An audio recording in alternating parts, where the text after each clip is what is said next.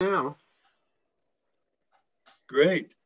Well, welcome everybody. Here we have another episode of the Three Amigos. Ron, Ed, and I are excited about being able to present you something that we think is important. You know, sometimes it's difficult. You can't get to where you want to go if you don't know where you are. And so today, Ed's going to be talking about an assessment tool we found that can help define kind of where you are. So as you move forward, either to sell the business or for whatever reason, you get a better idea as to what you need to fix, so you're not working on things that aren't going to be meaningful. So with that, I'm going to pass this on to Ed. And Ed, would you kindly walk us through the 7 steps?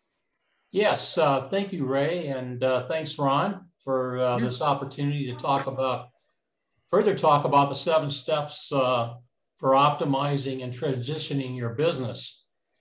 And as you can see the slide, there's a lot involved. There's 7 steps, and each step has quite a bit of work involved with it. And it's hard for people that want to sell their business or want to improve their business to figure out where to get started. That's why I think this session, we're going to be talking about step 1.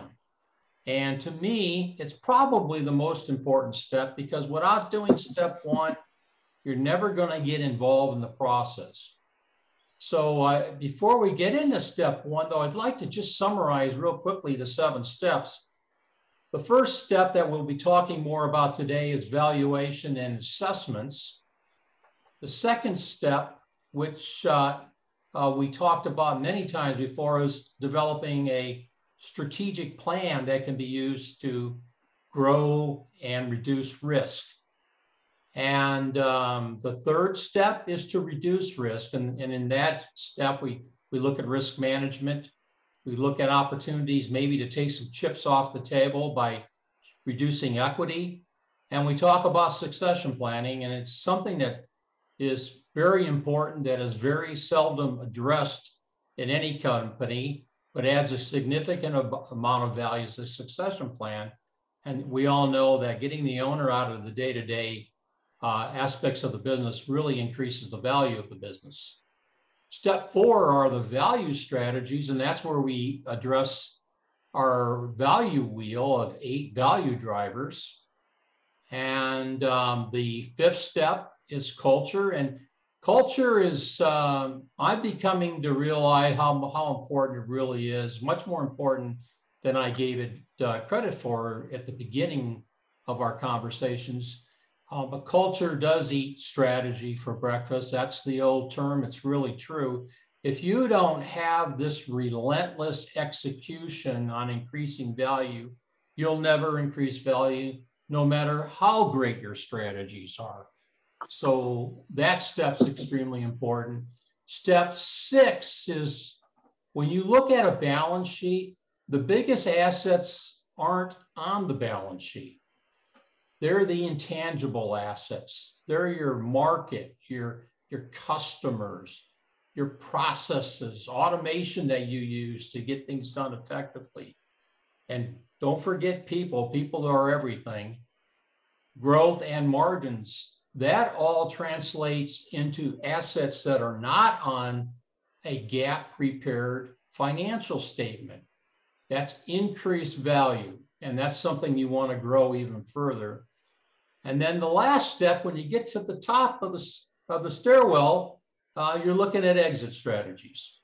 But none of this makes any sense unless you can get started. And today we're going to talk a little bit about step 1.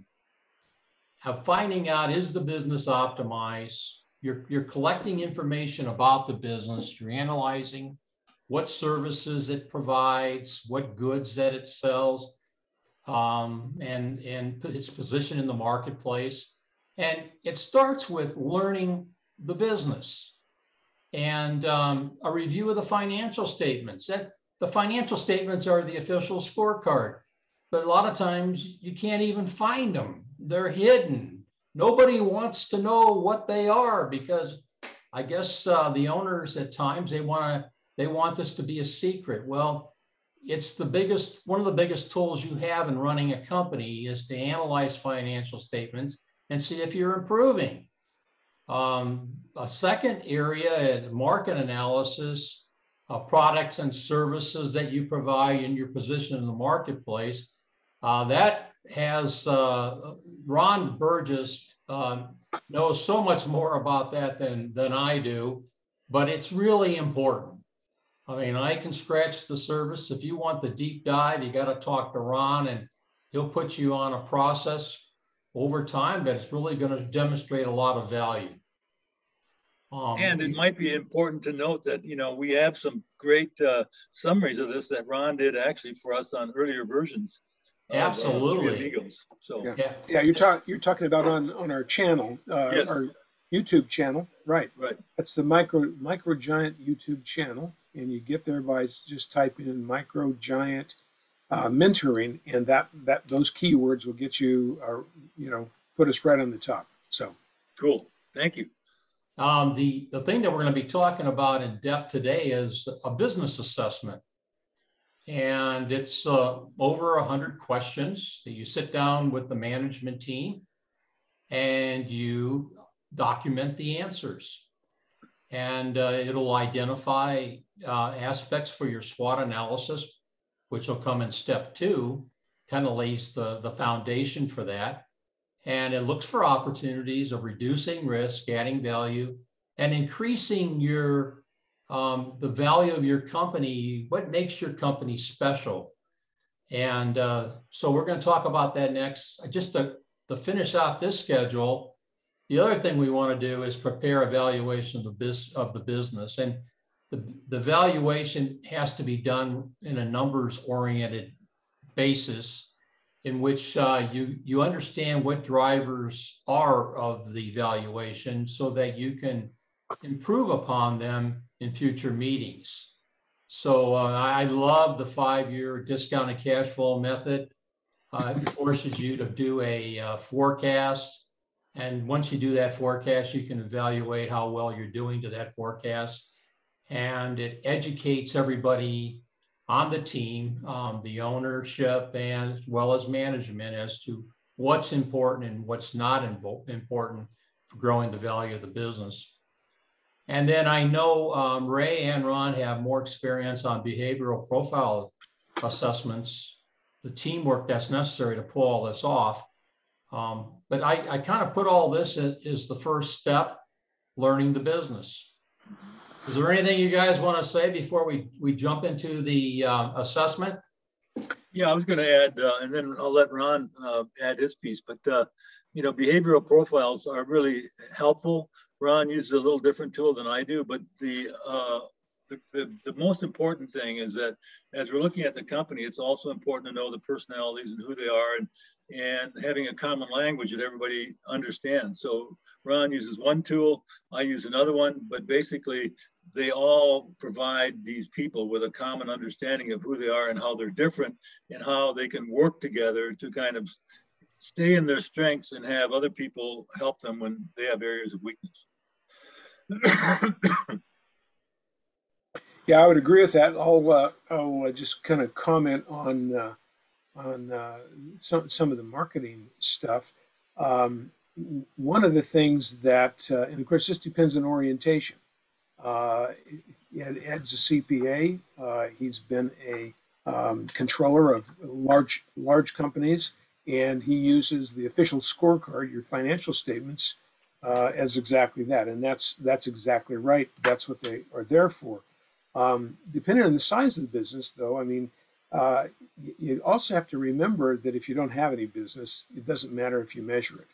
And so that's why it's so important to really understand how to get the cash register to ring. And years ago, when I mean, some 34, 5, 6, 7 years ago, when I started doing consulting after I sold my businesses,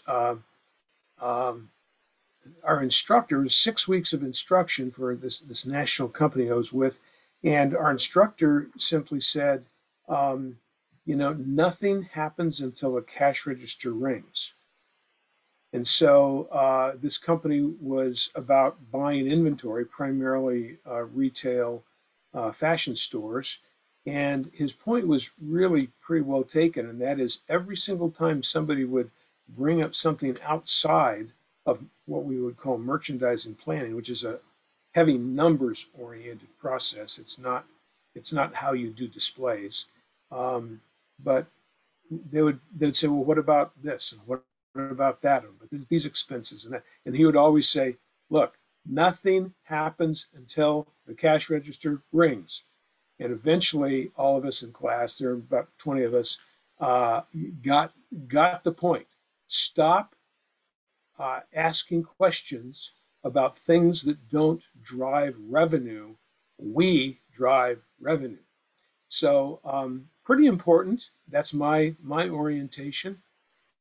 And so it's awfully key when you take a look at products and services and your position in the market to understand the strategies, the I guess the known truths.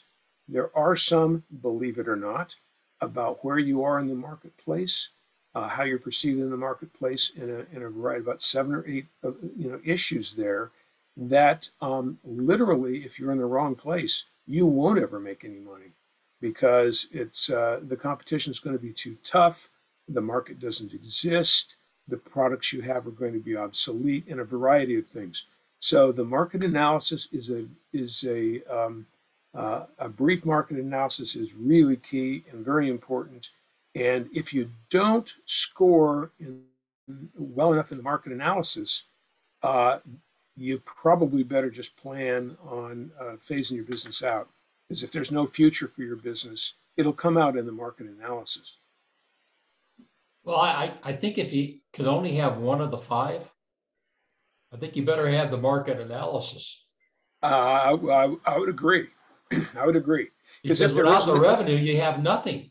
If there is no market, it's like, well, okay, who cares if we do a financial pro forma? Doesn't matter. And the interesting thing is that if you look at most business plans, SBA and several others, many people do how to write a business plan. What's the first thing they do? They say, oh, what's your mission statement? Okay, fine, you got a mission statement. Your mission statement ought to be, we want to find a market that is big enough to make money in. That should be the mission statement. If you have some sort of purpose that you want to engage in, I mean, that's all fine. Those are good things. But be realistic about whether or not you can enter a market and be competitive. Most new businesses and entrepreneurs, we're not necessarily talking about new businesses here at all. We're mostly talking about businesses that have been around a while. But there are a lot of business people, and then I'll stop talking, but there are a lot of business people who spent their lives building a nice business. And they're partially frustrated because they've only grown 1 or 2%, or maybe even lost 1 or 2% for the last 4 or 5 years. They're tired of beating their head against the wall and moving forward, but they can't. And a lot of times it's because their market's over. You need to know that before you decide to try and sell your business. So there's all these companies out there we hear about that are interested in exit strategies and maybe transitioning out of their business over the next 3 to 5 years. But when you try to find these folks, they're pretty hard to find. And I think it has a lot to do with, 7 steps with a lot of different steps involved in each one. It's a pretty complicated and comprehensive process. And the key is to somehow get started. And recently, Ray Anderson and I had an opportunity to analyze a few business assessments. There's several of them out there. In particular, we like the one that was prepared by Larry O'Toole. Do you remember the name of his company, Ray? Yosemite Associates, was it? You're on mute, Ray. Yes, Yosemite Associates. So that's kind of the starting point for all this. So thank you. Yeah, and you can pick, there's several of them out there in the marketplace, but it's really important to see how powerful these assessments are. Ray and I just had the benefit of going through one with a client this week, and it just changed the whole dynamics of the conversation. Before we started with the assessment, the ownership pretty much had a strong feeling of where he was at. He thought he had everything buttoned down and really didn't need any additional help, and no matter which strategy he selected to go. But I think after we had the opportunity of doing the assessment with his key lieutenants in the rooms, where you can see there's differences of opinion on how some of these questions are answered, it shows how involved this process is and how you have to prepare for it accordingly. And the assessment that we're talking about kind of evaluates 10 different business functions. There's over 100 questions. So the questions keep asking things from a different perspective and trying to look for similarity in the answers and making sure people understand the full involvement of what it takes to sell a business. And the first one of the 10 is company culture and values. Does your team have the ability to execute strategy? That means so much. I mean, if you can have the greatest strategic plan, but if you can't execute it, you got nothing. And it's not easy to build value and execute strategies. And so I really have to agree. I've always sided on the strategy side, but I really believe culture probably is more important, because without culture, you ain't going anywhere. So that's kind of that's number one of the 10 business functions. The second one is team alignment and accountability. Or is the team on the same plan? Do they measure their accomplishments? Is there accountability for their actions? And then how do people on the team or in the company behave without the owner present? That's usually an interesting observation. That completely different people can act completely differently when the owner is involved, as if the owner's not involved. So very important. Common beliefs, priorities, and focus. Team alignment, very important. Number 3, and this is where I normally used to start off everything, and I'm beginning to question whether that was a smart move or not, but very important. But you got to learn a lot about the company before you get into strategic planning process. And you really need one. And the companies we've talked to, none of them have one. If they have one, it's sitting on the shelf and nobody's looked at it for the last 3 to 5 years. You got to know where your company is going and what important strategies you have and what are your strategic and competitive advantages, and are you maximizing those to build the company, to increase valuation by building value and reducing risk. And so the strategic planning process is important. And like we said, very few companies have made that investment. 4 is a high-performing business organization. There's no secrets. People know what's going on. They're looking at the numbers every month. They know which way they're headed. They know if people are being accountable for what they're supposed to be doing. Do you have the right people in place? Are they in the right roles? Do they have the right focus aligned with company values? And the other thing, it just came up in another client today, was succession planning. Succession planning is very important because, number one, it takes the owner out of the day-to-day operations of the company. And we all know every company is worth a lot more money if the owner is not involved in the day-to-day. But just as importantly, the key positions have to have the right expertise of people leading those functions, and there has to be backup.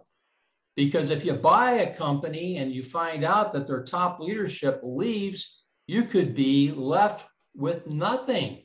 Yeah. They make the company run. Can I ask you to elaborate just a little bit? You've mentioned twice everybody knows that the company is worth more when the owner's not involved day to day. I feel a few company owners cringing when you say that. Why don't you briefly explain why that's true? Okay, very good. If the business owner stays with the company and it's sold, the value is there. If you buy a company and the owner is leaving, then you got a big void in your company that you have to make up some other way.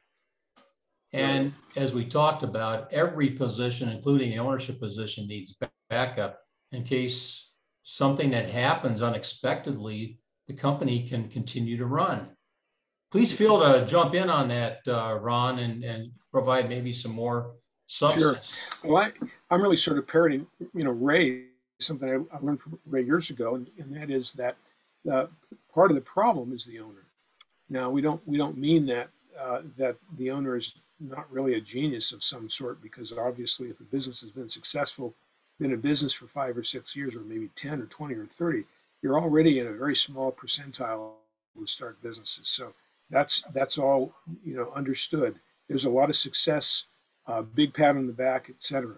However, many times, especially if your sales have lagged for 3, 4, 5 years, and you're getting less than a 2 or 3% increase, or 5% even, there's something about that is wrong. And many times what can be wrong is, one of the things that can go wrong is that the owner, the business has outgrown the owner. Not a thing to say about the lack of success of the owner. There are very few entrepreneurs who can go through a transition period from, and I'll just throw out numbers, from 80 employees to 120 employees, depending on the industry, 10 million to 20 million for some other industries. It can be as low as 2 million to 4 million, or maybe from 10 to 20 employees. So at some point in this process, the owner now, who has been so brilliant when it was new, is not the manager that he or she thinks they were, and therefore getting out of the business can actually help it grow. Now, so what I think, and another piece of what we're saying to add on to Ed's, is that when someone takes a look at a business where the owner is not active day to day, they know the management team is solid and everything's not dependent upon the owner. Right. And as important as we as owners think we are, and I've been there, done this 7 times, and I'm always the most important guy in the room. It doesn't help any if you want to sell the business. Yeah. Because if I'm the most important guy in the room and I'm not there, now nobody's important anymore. So you got to have people that can run the business without the owner there. That's ownership. That's real ownership. Yes, and I think to piggyback on that, Ron, it really makes a huge amount of difference for an investor when he knows that the owner of the company has been sophisticated enough to manage his way out of the business and still keep it profitable, so that he can, the whole point about being financially independent is that you get to do what you want when you want. But if you have to be in a business 8 or 10 or 12 hours a day, that's not financial independence. That's slavery. Right. Yeah. Right. And the goal for every owner, especially if they want to sell their business, the goal ought to be, I'm going to get down to 2 days a week. Yep. And then I'm going to get to 1 day a week. And then I'm going to get to 3 or 4 or 5 days a month. And that should be it, because, if you sell it to somebody who's going to come in and take over a great strategy that you put together, you're going to pay top dollar when it works without you. Yep. So I don't know what the multiple is, Ed, but just having a company without an owner there must increase the multiple that somebody would pay for enormously. Yes, I would agree. Well, I think it comes down to a word called scale. If you can scale your company, then you have a big potential down the road of value. And that means you got to have more than one person involved. That one person, the owner, can become a bottleneck to scalability of the business. You bet. And why do they do that? Well, I think they want to save money, right? Because to bring in other talent into the business is going to cost them some money. Yeah. And you're making an investment on the future. So you're with that future investment, you're hoping that you can increase earnings by 5 times what you're currently doing. Right. Yeah. So, wow. That's progressive thinking. To piggyback on your comment there are a lot of owners that do real well, $100,000 to $300,000 or more that they're pulling out of their business, but they do it because they are doing all the work, and they're paying their people $50,000, and they ought to be $80,000. Right. Exactly. They've taken the money themselves instead of training their people to run it for them. Yeah. And so you actually have to get big enough and sophisticated enough to have 2 or 3 top people in key positions that are paid at least market value, if not higher, so that when the company comes in to buy you, they go, wow, you've got good people, you're paying market value, I'm not going to have to give raises to get people to stay. Right. All we have to do is sit in the board meetings and make sure the strategy stays solid. Yeah. That's a great company to buy right there. And to piggyback on what you said earlier, Ron, you know, the important part about this is making sure that you analyze the market all the time and look for new things and look for innovation and make sure that the market hasn't moved away from you. You know, the guy who knows this most effectively is Ed Lasak. Sort of an inside joke, huh? Yeah, right. But it wasn't Ed's right. fault, I mean, but the market changed right beneath his feet. Yeah, exactly. So, you know, there are times when things change, and there is not a thing that any individual person can do about it. You know, I mean, if you're in the landline business, you're out of business. Yeah, no. Everybody wants a cell phone. And so it's like, of course. Or if you're in the buggy whip business, you were out of business a long time ago when you no longer needed a horse to pull your buggy. So that's what happened to Ed. And he was on the wrong buggy at the wrong horse, but it wasn't his fault. But it goes back to the point you made, and I think what Ed we're trying to convey with this is that, you know, the market analysis has to be done every year. You know, it's not like something you do and then you say, well, I've got it and keep going, because to your point, if you want the cash register to ring, you better make sure the market's still there. Well, you're right, and actually, I see it as a more frequent thing. Every business that I've ever been in, I think about the market on a daily basis. That concerns me. I could get people to do just about anything else, and hire the right people. Particularly when I was in the retail business, I was deeply in the market, traveled all across the country in order to make sure I did understand the market 4 to 5 times a year. Yeah. That's what you call being in the market. You have to care, and you have to watch all the time to make sure your market is still strong. And in fact, I was in the same situation as Ed. The business climate changed. My specialty was narrow. The competitors came in when it changed. They ate my lunch. When they couldn't do it in my niche, but when that niche went away, the big guys came in and they just copied me, and I didn't look any different than anybody else. Wow. And that was a tough time. Yeah. That was a slow growth time, 3 or 4 years of 2 and 3 business percentage increase with inflation at 10, 15%. I was going backwards. It was not fun anymore. It wasn't fun. Yeah. No, this is good stuff from us, because I think all of us are talking from experience. You know, it's not like we learned this theoretically.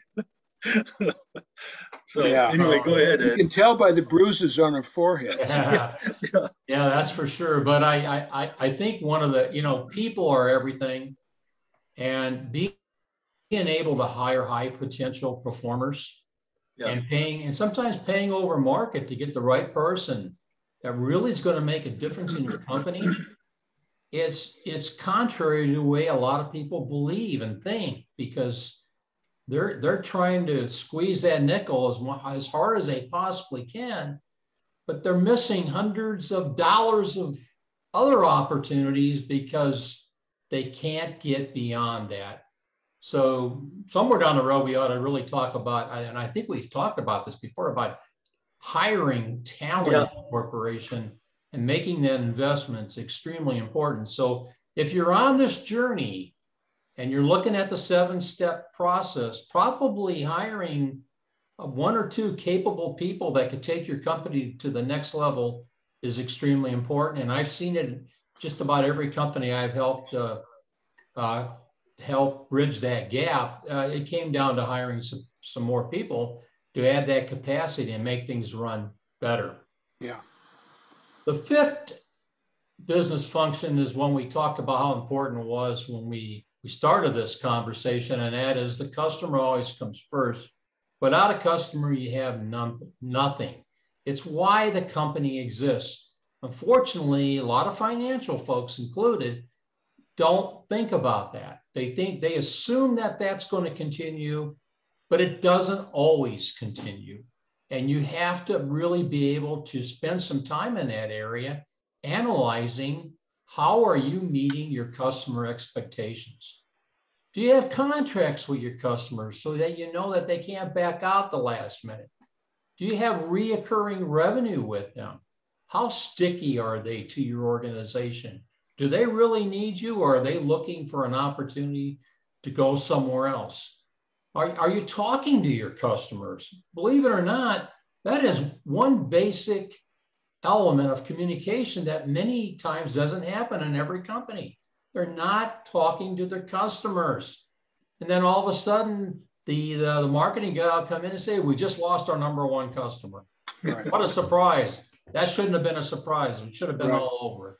And I'll just point out a little caveat here, and that is, you've got it right. Customers always come first. They're not on the financial statement.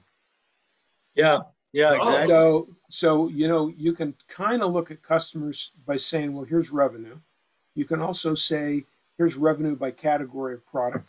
You can also take a look at that geographically, probably not on a financial statement. And you might even take a look at that on an individual basis if you have a really good accounting system. But typically it is not on the financial statement, and therefore, I would just kind of throw it out and submit that the scorecard is not complete. It needs the customer and marketing scorecard in order to be able to have a real understanding of the future of your business. Absolutely. And if you remember, step 6 was intangible assets. And customers fall into that intangible asset phase.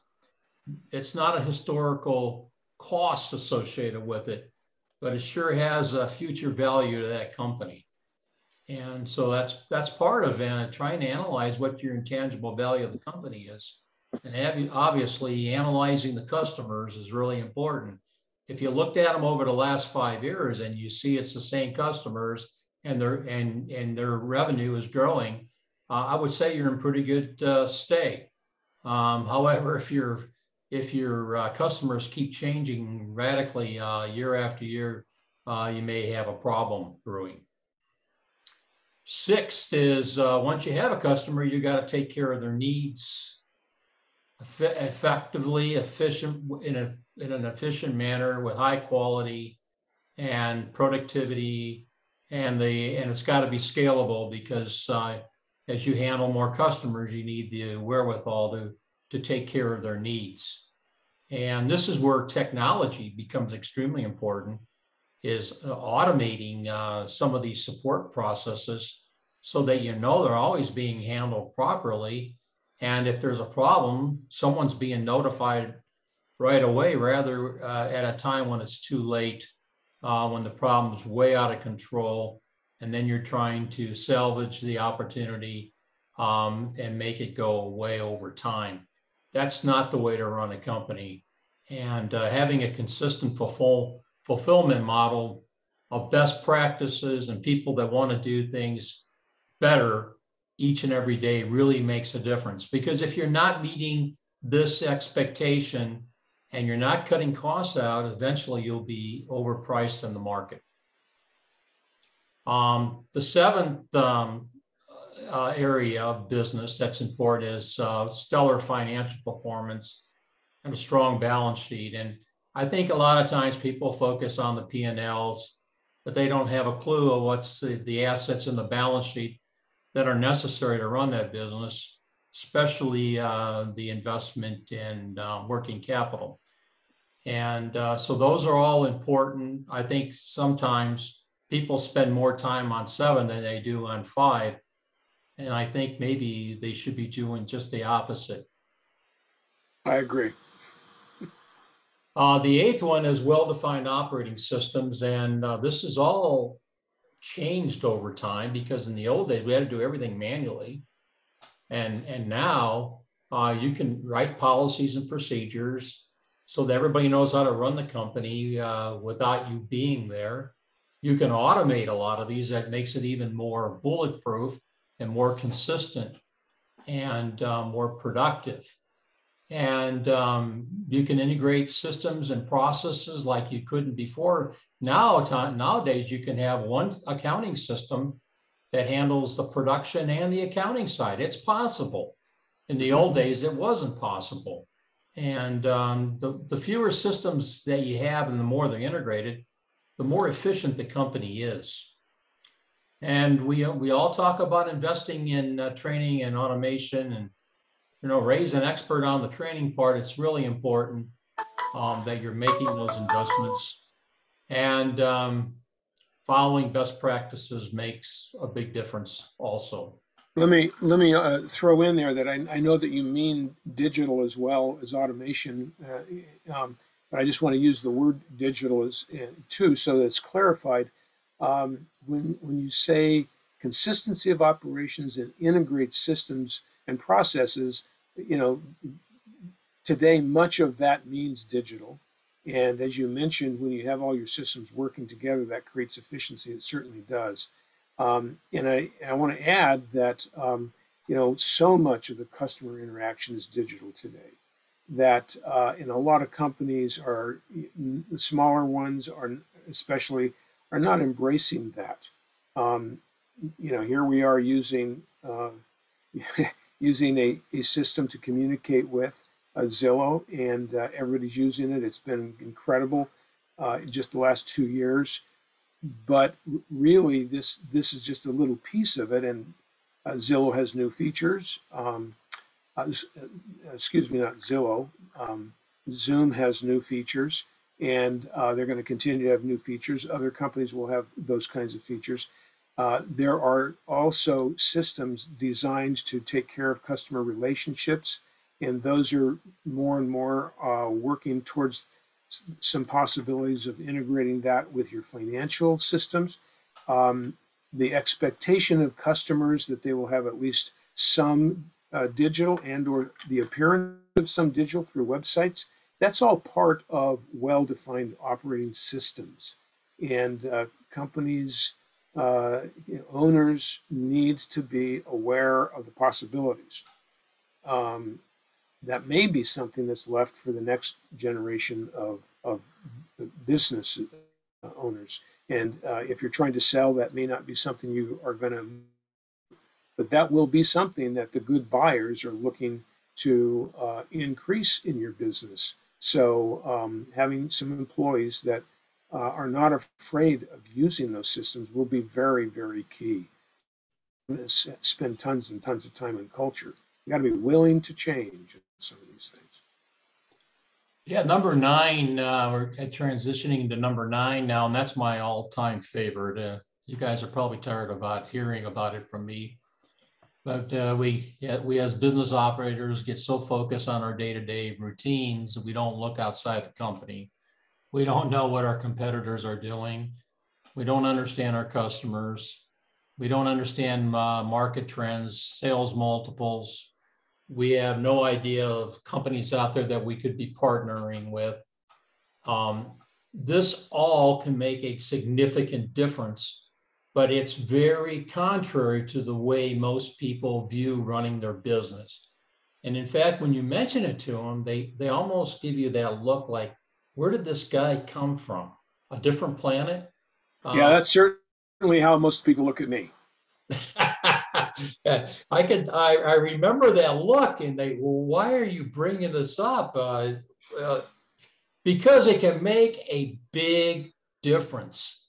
True But enough. if you're not looking, you're going to miss opportunities. If you don't know what companies are being sold that you compete with, or that your company is complementary of, you're missing out on opportunities that really can make a big difference to the value of your company. And then we always got to end everything with legal, you know, contracts, reducing risk. And operating in California, you better have a strong HR department. Obviously, if you have contracts with your customers, you're protected somewhat from people leaving the company. So legal is important, and I don't know how you operate without legal aspects and contracts in the state of California. It's almost impossible. True enough. So Ray and I had this opportunity of going through these 10 questions with a customer, and it was a profound reaction. It got everybody off the normal, everything's great, routine. We're doing fine. We don't need any help in this. And then they find out how complex and how complicated the process is, and how many moving parts, and how each moving part has an important aspect of you selling or transitioning your company or optimizing your company. It helps bring everybody put everybody on the same page.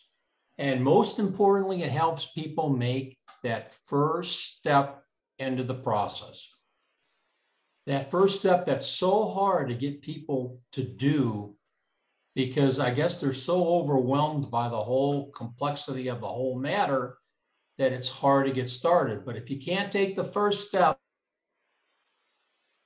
you're never going to get the process started. You're going to wait too long, and you're going to have to sell your company at a very discounted price, or worse yet, your company could end up going out of business because you didn't plan properly for that transition. And I'm passing it along to you two guys to close this thing.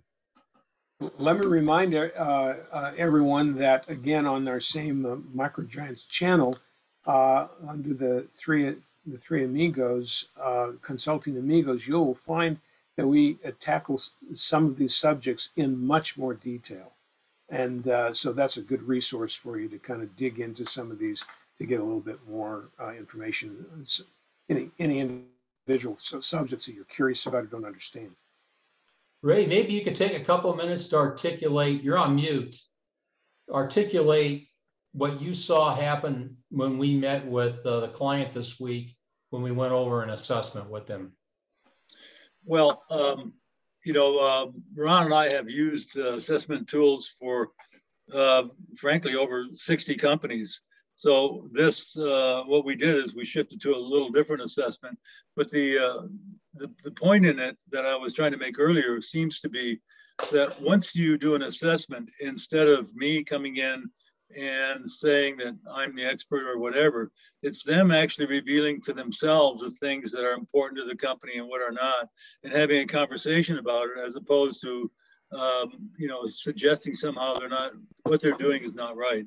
And so for us to be able to sit down with Gil and his CFO and have conversations about this was very meaningful, and it caused him to reflect.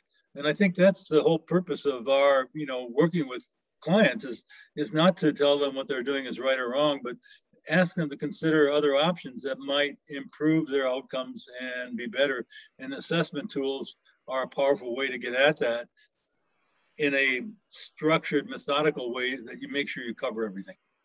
Yeah, I think you're right on target there, Ray. And one of the things that makes it difficult, to get moving is to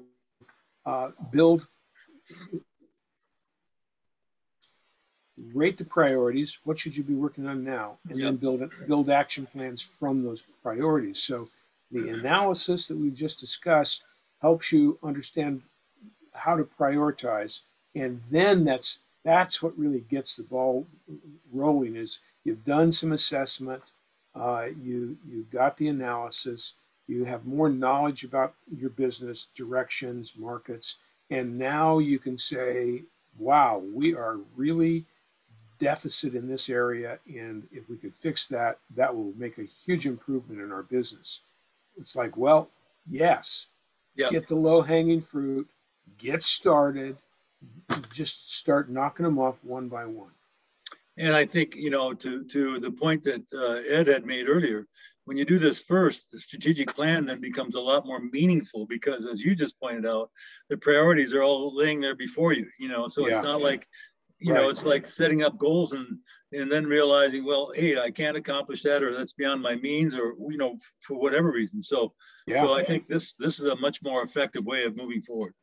Well, and you build a strategy about around customer base and market. Mm-hmm. But what do you find? What happens when you find out that your goals were over there, but somebody moved the goalpost? It was the customer who moved the goalpost. Yeah. So now what good is your strategy? So the other thing I learned a long time ago: nothing happens in business unless you have a relationship. And in my opinion, going through one of these comprehensive business assessments helps build that relationship. It's between a consultant and the client, and it makes it real. It takes away a lot of the inhibitors and brings people together. Can we work together? And I think after you do one of these and you look at all the opportunities out there, that question is answered very quickly, whether or not you can make this thing happen or not. Right. And that's true with the management as well. You bring in your managers, and pretty soon they get kind of excited. Things feel a little stale to them, and now they've been involved a little bit more, and they realize that this is a team sport in many ways. And if you're trying to sell your business, it better be a team sport, because you have to be the captain. You can't be the quarterback. Yeah, absolutely. Or the coach, maybe. Yeah, the coach, maybe not quite the right metaphor. All right, gentlemen. Very good. We've been at this for nearly an hour. Unless there's anything else, I think this is a good opportunity for us to wrap it up. Ed, you did a great job. We're hoping that as people look at this and they have some interesting questions, feel free to reach out to either Ed, me, or Ron. Would you move that end slide so they know kind of how to get to us? Yeah, thank you, Ray. So these are, if you need to reach us, as Ron said, you can go to our channel, Micro Giants. Is that right? It's Micro Giants. If you add mentoring to it, you'll get the top. We'll get the top spot. We don't quite own Micro Giants yet. We're about third or fourth on Micro Giants. Right. Micro Giants mentoring will take you to our entire library of different topics that we've gone over the past year, and we've got over 27 of them. We've tried to do a good job of giving you some summary as to what the conversation's about, but we appreciate you participating. Ed, thank you for the good job you did. Ron, as usual, always appreciate your insights. So thank you, and we'll see you for the next session of Three Amigos. Okay. Bye.